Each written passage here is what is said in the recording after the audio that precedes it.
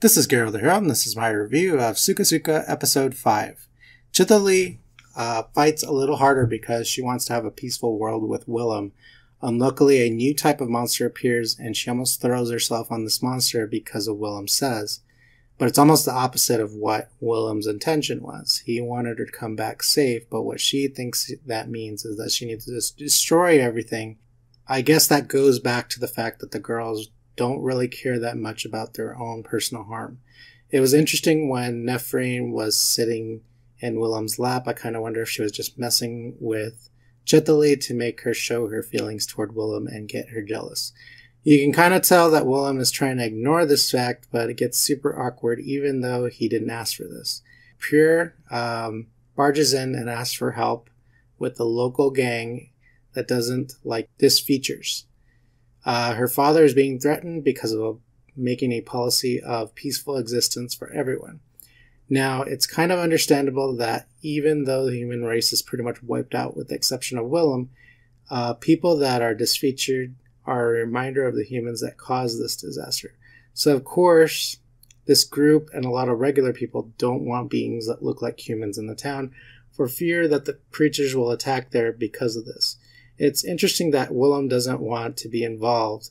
His point about not being a hero almost implies that he tried to be a hero in the past, and obviously that didn't work out. Willem is almost like a retired hero that's had enough and he just wants a peaceful life, but of course that's not going to happen. Now, of course, we knew eventually he would help Prier, but Prier goes about it in a way to explain how much she likes this town and doesn't want it to be destroyed. I kind of think the monsters will probably attack this town next. I bet it's a little foreshadowing.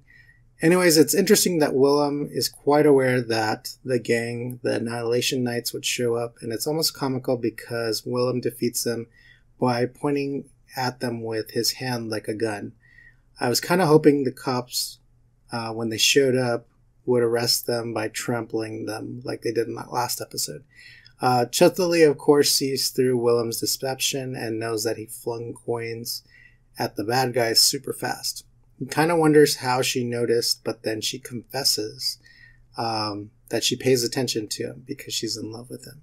And you can tell he can't quite handle this, and he also sees something in Chtholly that reminds him of the girl that he was trying to return to. So his past love, probably.